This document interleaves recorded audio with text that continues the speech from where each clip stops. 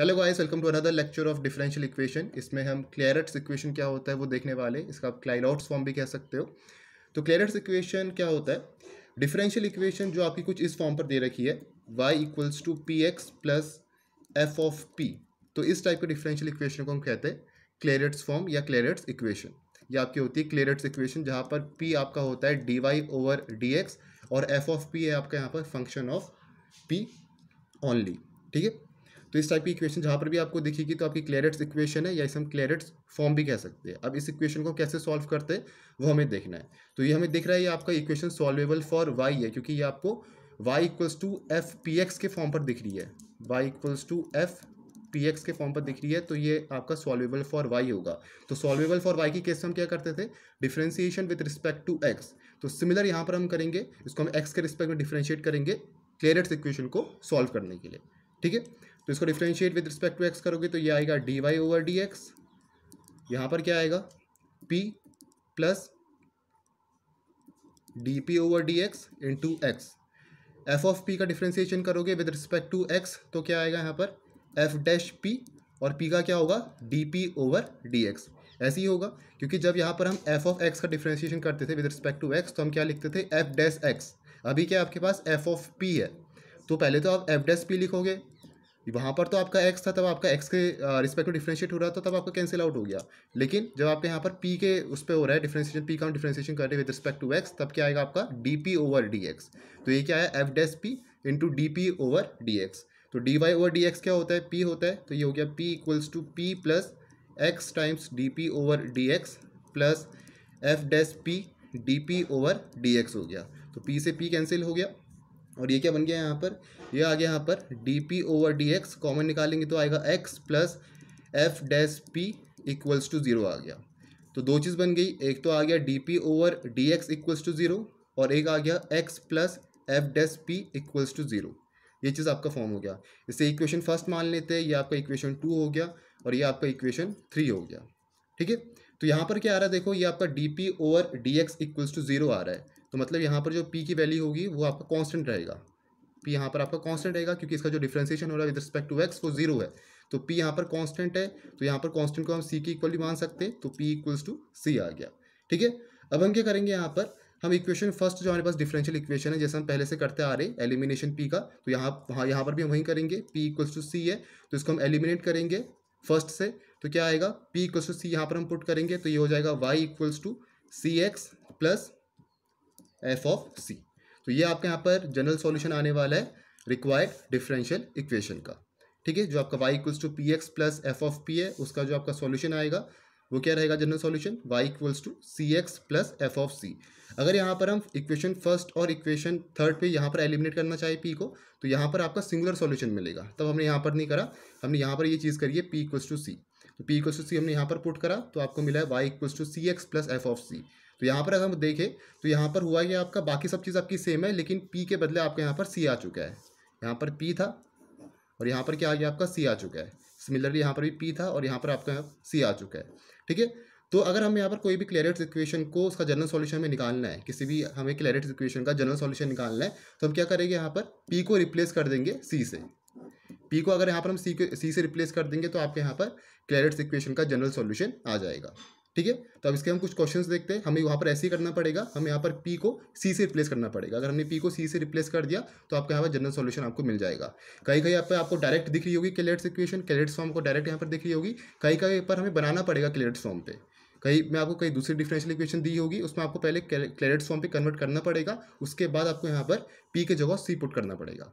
ठीक है, तो ये क्लेरेट्स इक्वेशन पे आपको यही करना है, जहाँ पर भी आपको p दिखे पहले आपको देखना है कि क्लेरेट्स फॉर्म पे है या नहीं है। क्या अगर आपका रेड्यूस हो पा रहा है तो रेड्यूस हो गया, पहले आपको क्लेरेट्स फॉर्म पे बनाना पड़ेगा, उसके बाद आपको p के जगह c पुट करना है। ठीक है, तो यहाँ से आपका क्लेरेट्स इक्वेशन का जनरल सॉल्यूशन, जो क्लेरेट्स डिफरेंशियल इक्वेशन आपको दिख रही है, उसका जनरल सॉल्यूशन आपको मिल जाएगा। ठीक है, अब इसके कुछ क्वेश्चंस देखते हैं हम।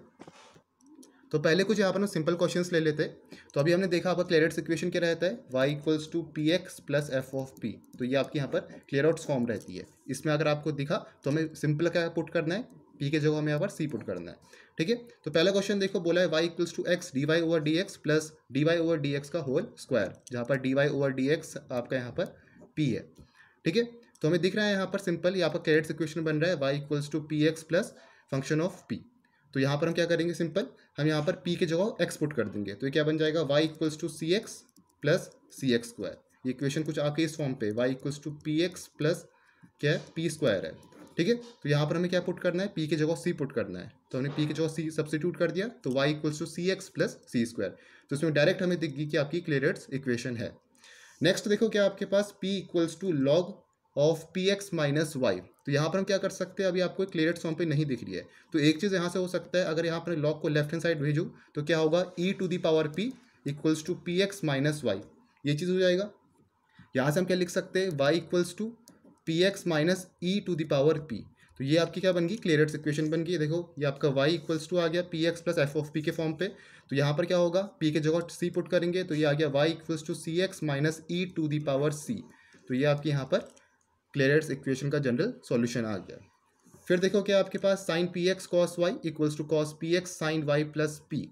तो यहाँ पर क्या हो सकता है, यहाँ पर हम देख रहे हैं आपका साइन ए माइनस बी बन रहा है, इसको हम लेफ्ट हैंड साइड भेजेंगे तो आएगा sign P x cos Y minus time cos P x sign Y equals to P. तो ये आएगा sign P x minus Y equals to P, ये चीज़ फॉर्म हो गया। अब साइन को मैं राइट हैंड साइड भेजूंगा तो इन्वर्स पे आ जाएगा P x minus Y equals to sign inverse P, और ये बन गया आपका y equals to P x minus sign inverse P. तो ये भी क्या बन गया, इस फॉर्म पे आपका आना चाहिए y equals to P x plus F of P. तो P x minus time F of P आपके यहाँ पर बन रहा है, तो यहाँ पर हम क्या करेंगे, p की जगह c पुट करेंगे, तो y equals to C x minus sign inverse c। तो ये चीज़ आपका यहाँ से आ गया। ठीक है, तो यहाँ पर आपको दिख रहा है इन दो क्वेश्चन पे, इसमें आपको क्लैरेट्स फॉर्म पे नहीं दिया था, इसमें हमने पहले बनाया, उसके बाद हमने p की जगह c पुट करा। तो आपको ऐसी चीज़ें भी देखने को मिलेगा क्वेश्चन में, जहाँ पर आपका क्लैरेट्स इक्वेशन नहीं बन रहा, पहले आपको बनाना पड़ेगा, उसके बाद आपको p की जगह c पुट करना है। लास्ट क्वेश्चन देखो याले, इसमें P square into x square minus A square minus time to P x Y plus Y square minus B square equals to zero. तो उसका एक्सपेंड हम कर सकते हैं, कुछ ऐसा आएगा, P square x square minus time P square A square minus time to P x Y plus Y square minus B square equals to zero है। तो ये चीज़ क्या बना, देखो पी स्क्वायर एक्स स्क्वायर तो यहाँ से हो गया, minus two P x Y यहाँ से ले सकते हैं, और ये चीज़ आपका प्लस वाई स्क्वायर ये हो गया, और यहाँ पर क्या हो गया, देखो ये हो गया minus time P square A square minus time B square equals to zero हो गया। तो यहाँ पर अगर हम देखें तो आपका पी एक्स है, यहाँ पर भी पी एक्स और वाई स्क्वायर, तो ये हो गया आपका पी एक्स माइनस वाई का होल स्क्वायर।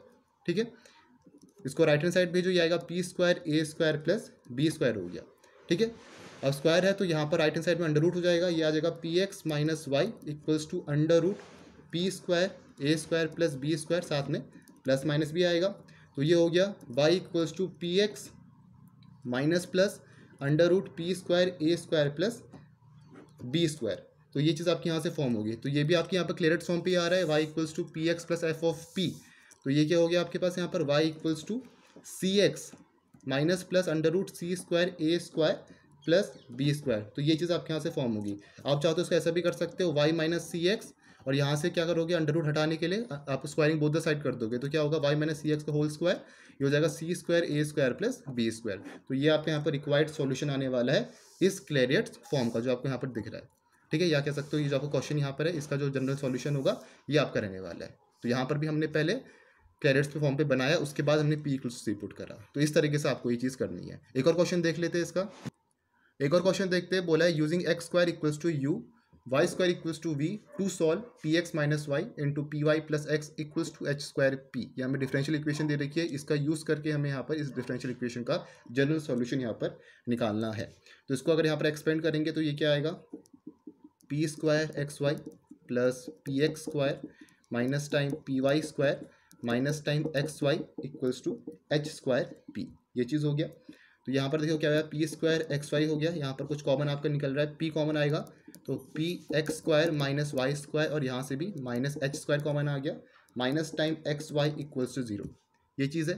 क्वेश्चन पे क्या दे रखा है, दे रखा है x square equals to you Y square equals to we.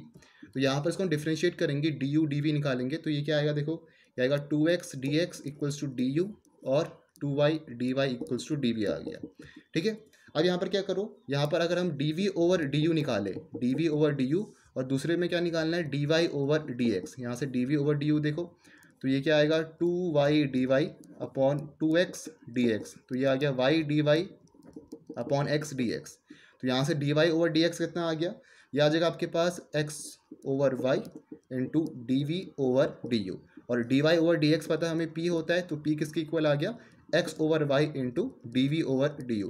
तो जहाँ पर भी आपको यहाँ पर p दिख रहा है उसकी जगह यहाँ पर हम ये चीज़ पुट कर देंगे, ठीक है। तो यहाँ से क्या आ गया, ये आ जाएगा आपके पास x square Y square into P square है, तो ये आ जाएगा आपके पास यहाँ पर D we over D you का स्क्वायर, और साथ में क्या है एक्स इंटू वाई ऐसे ही है, प्लस पी आपके पास है x over Y into D we over D you, bracket में x square minus Y square minus H square minus x Y equals to 0।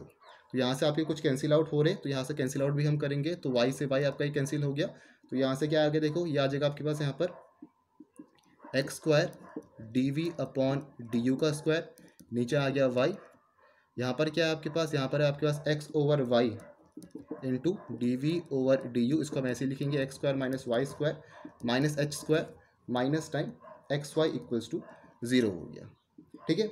अब यहाँ पर हम क्या कर रहे हैं, यहाँ पर हम x ओवर y को कॉमन अगर निकालेंगे इनमें से पूरी इक्वेशन में से, यहाँ पर अगर x ओवर y को हम कॉमन निकालेंगे तो क्या होगा, x ओवर y तो आपका बाहर आ गया, अंदर क्या बचा, अंदर आएगा आपका, देखो ये आएगा एक्स स्क्वायर, और साथ में क्या बनेगा, देखो ये आपका x यहाँ पर पहले से ही है, एक्स स्क्वायर तो यहाँ पर है और x आपका यहाँ पर पहले से ही है, तो आ गया x इंटू यहाँ अंदर आएगा एक्स स्क्वायर ब्रैकेट में D we over D you का स्क्वायर, प्लस अंदर आ जाएगा x square minus Y square minus H square D we over D you, और यहाँ पर क्या आ गया माइनस टाइम वाई स्क्वायर, क्योंकि ऊपर आपका क्या है माइनस एक्स वाई है, तो एक्स को हमने बाहर कॉमन लिया, नीचे आपका डिनोमिनेटर पे वाई है, तो यहाँ पर वाई स्क्वायर आएगा, तो वाई से वाई कैंसिल होगा तब आपके यहाँ पर वाई बनेगा, किसके इक्वल आ गया, 0 के इक्वल आ गया। क्लियर हो गया यहाँ तक। यहाँ पर हमने वाई से वाई आपको कैंसिल किया, तो उसके बाद हमने क्या करा, यहाँ पर एक्स ओवर वाई कॉमन निकालना, तो एक्स ओवर वाई कॉमन निकालने से क्या हुआ, यहाँ पर अंदर आपका ये चीज़ यहाँ पर फॉर्म हुआ, ठीक है।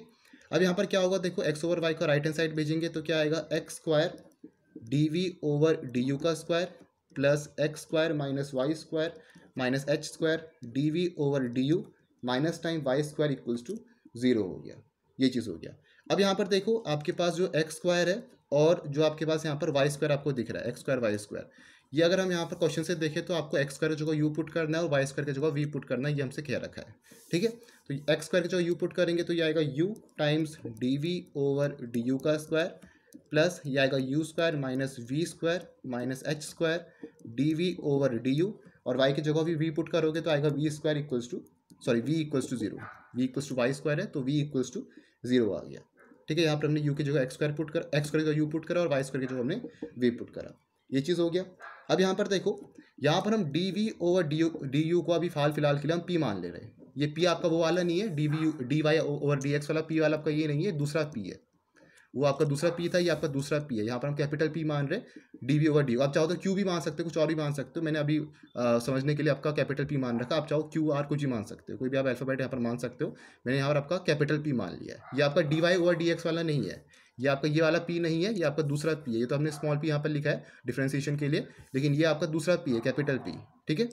तो ये आपका आ जाएगा you times P square plus you square minus time we square minus time H square, sorry आपका यू और वी है ना, एक्स स्क्वायर आपका यू रहेगा और ये आपका वी रहेगा, क्योंकि एक्स स्क्वायर आपका यू है और ये आपका यहाँ पर वी रहेगा, तो you minus we minus H square, और D we over D you को हमने पी माना है तो आपका P minus time we equals to 0, तो कुछ इस फॉर्म पे आपका यहाँ पर ये चीज़ बन गया, ठीक है। क्लियर हो गया। तो यहाँ पर भी कुछ कॉमन आपका निकल सकता है, देखो ये आएगा आपके पास यू पी स्क्वायर प्लस ये आएगा आपके पास U P minus time V P minus time H square P minus time we equals to 0 हो गया।